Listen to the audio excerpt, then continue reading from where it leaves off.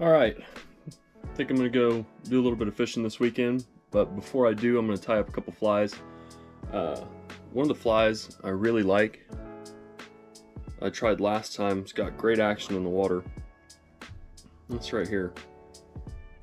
Little rabbit tail, little EP brush, some chenille, and some heavy eyes.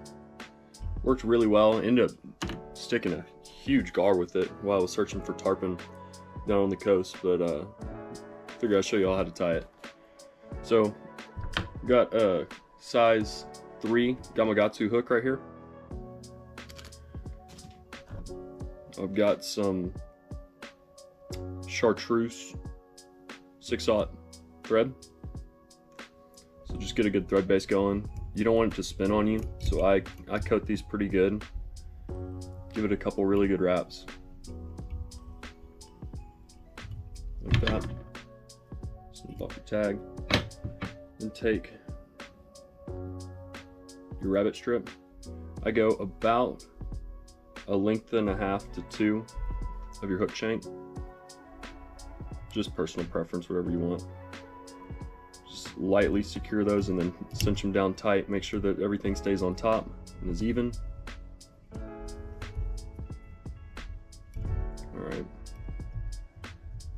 And then I like to go in and tie on my eyes. So right forward of the eye, got some big bead chain eyes.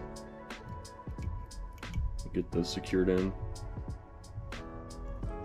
It's a super fast fly to tie. It's really easy. It's got a ton of movement. Looks great.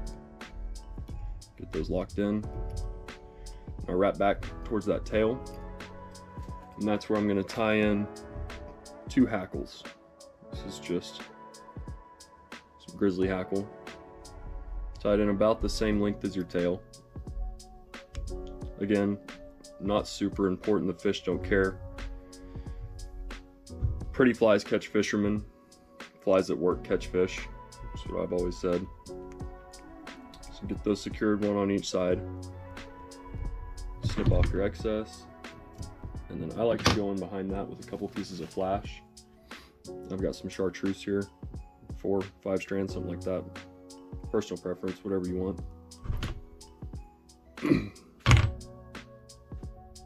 Just lay that right on top. Get that wrapped up tight. Boom. Now, EP brush. I think this is the 2.5 inch EP brush, something like that. So you can tie that in. And then palmer it as you work your way forward. I'll leave that up here by the eye. So just pull everything back and wrap. Pull everything back and just wrap all the way forward. We're gonna brush this out at the end, so it doesn't have to be perfect, but try to get it close. And I don't do touching wraps with this. I like to save this material. I don't like to use a whole lot of it. So, I don't know, 6 good wraps or so is all you need.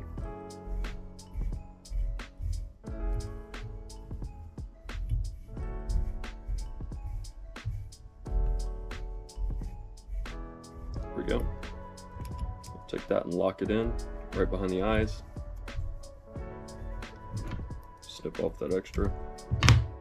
Pull everything back. Give you a couple more really good locking wraps. Crisscross the eyes again. And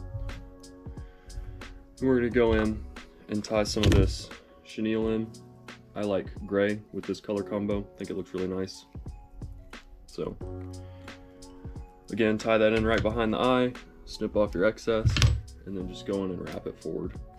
Do a couple wraps around your eyes, kind of build up a little bit of a head there. Again, not super technical. This fly is super easy, super fast. Just back and forth over the eyes.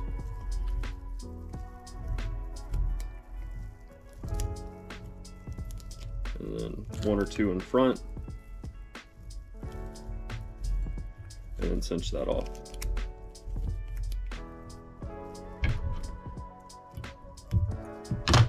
I'm going with your whip finisher. I usually give it 2 really good whip finishes to lock everything in. Boom. Just snap that off, and then I go in behind that with a little bit of UV resin. Just a little dot. Both sides. Cure it with your light.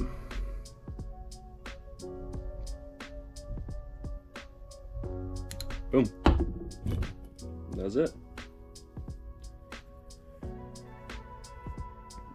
Kind of smooth everything out with your hands, and then I've got a little gun cleaning brush, little wire brush, and I just gently hit it with that to pull out any trap fibers. Just like that. Boom. Straighten these up. That's all there is to it. Slow sinking, kind of suspending. Even though it's got those big eyes, that rabbit tail kind of keeps it up top. It's got a ton of movement. Looks great in the water. Go try it out. It could be a pipe, but there's something right here that's kind of tarpon shaped. You sure it's a gar? A positive. Jeez.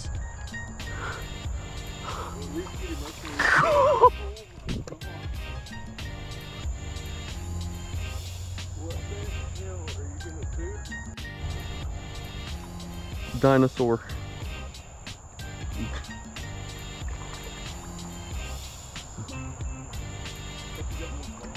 I do. Jeez. Just doesn't care. He's manhandling me. Spit it out, please. When you grab that,